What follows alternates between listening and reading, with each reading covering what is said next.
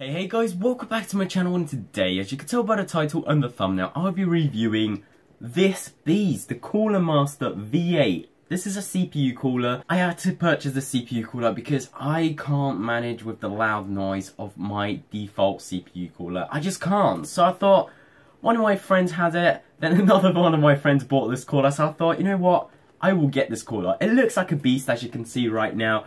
This looks like a beast. It runs silently. It does create a little bit of noise, but it runs much more silent than what I've got at the moment. I really need a nice, good cooler which cools your CPU very, very well and does it pretty silent. Just before I start this review, I just want to say big thank you to my Patreons. Without them, I wouldn't be able to get this cooler. Thank you very much for the awesome support on the Patreon. And if you're not a Patreon yet, go to the link in the description and on the screen and on one of these cards things at the top right or left. I don't know which way. I think it's there.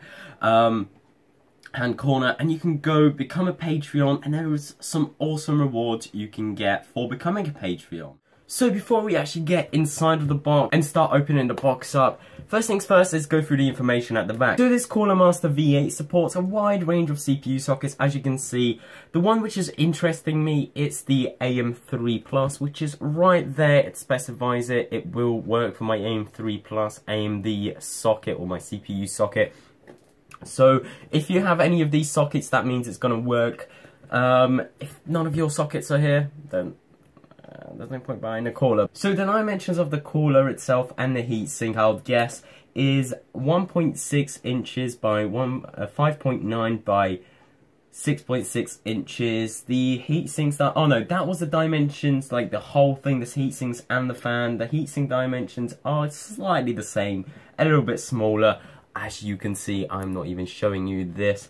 So the weight of the heatsink is 854 grams. That's quite heavy actually for a heatsink, and this is really large. It has 6mm pipe dimensions. The fan dimensions is 140, so this cooler supplies you with two 140mm Corsair fans. They run at 1600 RPM, which is really awesome. The expected life of the fans is 160,000 hours, which is more than enough. I think the cooler will break faster than the heatsink will break faster than the fan. And if the fans do break, get them replaced. But yeah, that's really cool. The information over here, if you're interested in more of it, there you go. There's a little snapshot of that. But it's time to open the cooler up. Alright guys, so it's time to open it up. It's got that weird plastic thing at the side. I'm just gonna break it with a screwdriver if I can. Hopefully I can. I don't want to scratch the box because I'm a bit OCD and I didn't really want to scratch the box. There we go. We cut through it. I guess we can just do that. There we go. Opens up like this. Nice. Alright, so the box has a really nice feel to it. It's very well designed actually. Very nice, clean design, as you can see. All sides, there we go. There's like the preview of what the cooler looks like. It's all red, and by the way, there's no other colors. There's only red, so I might modify it slightly. The cooler, I'm not too sure, but as you can see, the cooler looks like beast. This is literally PC porn. But yeah, let's get into the cooler. So it's got a little thing over here, and let's open it up. So I actually just got it, so I never actually opened it up. It just came through the mail. I just had to focus because they didn't have my house number, so they had to call me. So I think this is one of the fans, if I'm not mistaken. No, that's where all the screws are. I'm not too sure. Let's open this up. That's a pretty cool little casing.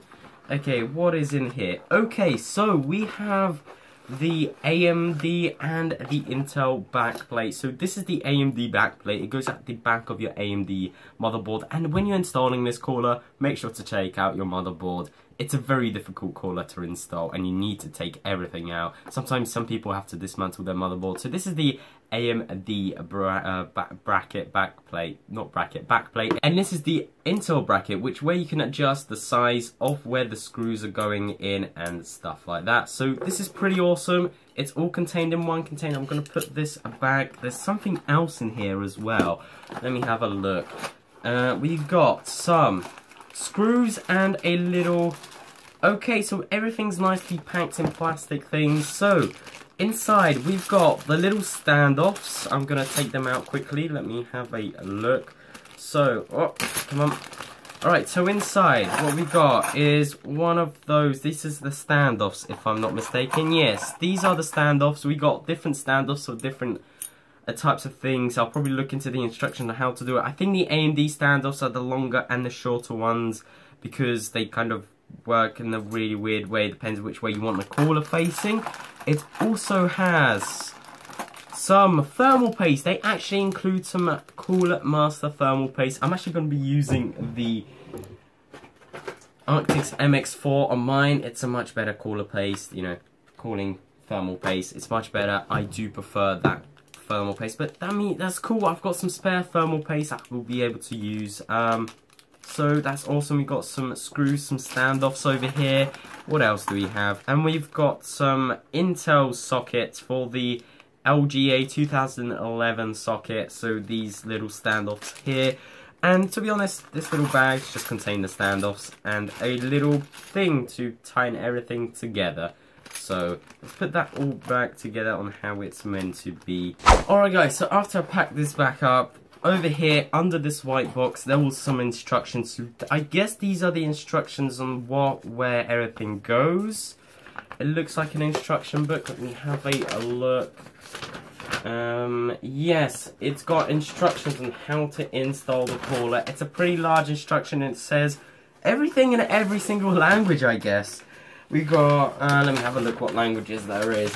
We've got English and Dutch, Spanish, French, Italian, Netherlands, Portuguese, and some Chinese, Japanese, Korean. I'm not too sure what languages they are. And there's also extra languages at the back. And it also includes Polish. So it's got Russian, loads. This is awesome. Shows you how to install the cooler, where to install. It's got little pictures right here. It's a little big. Let me just fold this a little. There we go.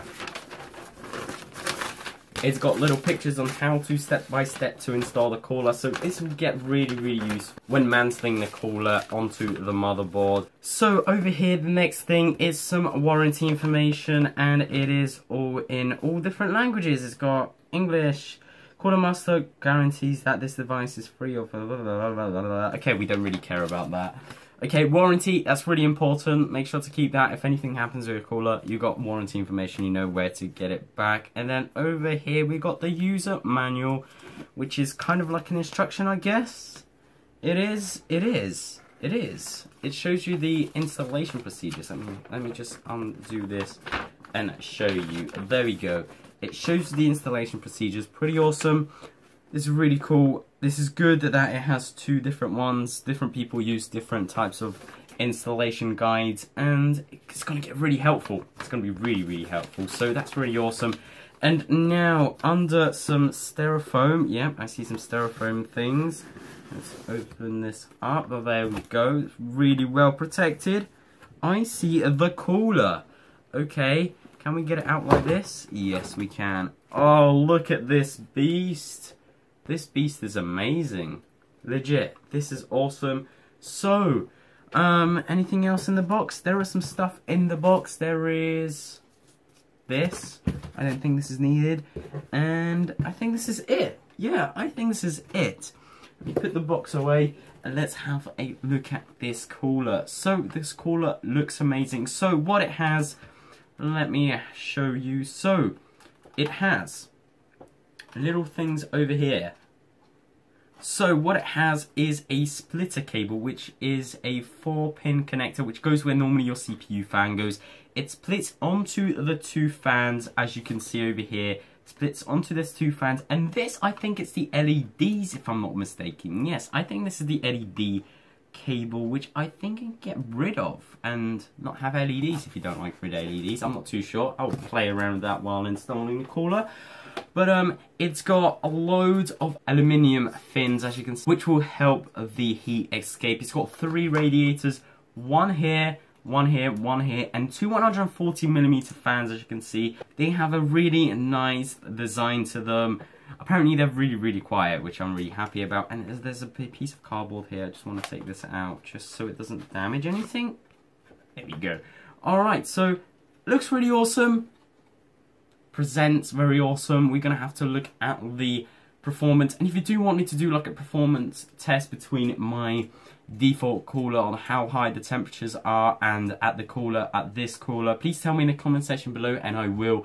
But yeah, this is how the cooler looks like. It is awesome. It is amazing. Alright guys, so this is all I've got for time for today. Hope you enjoyed this video. If you did, please make sure to leave a like. If you really loved it, please make sure to subscribe. This is a beast cooler.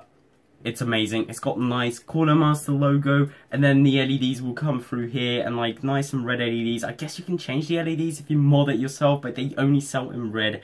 So unfortunately I couldn't get like a green or a blue, which I really wanted. But I can actually mod this myself, which is really awesome. But that's going to be it for today. Hope you enjoyed this video. If you did, please make sure to leave a like. If you really loved it, please make sure to subscribe. Make sure to check out my Patreon page. There are many awesome rewards, and more patrons will get, more type of reviews we'll get, because then I'll be able to have more money to spend towards my YouTube channel, and I'll be able to spend the money for the equipment I'll be reviewing and then actually using on my YouTube channel. But that's going to be it for today. Thank you very much for watching. Take care everybody, and bye bye.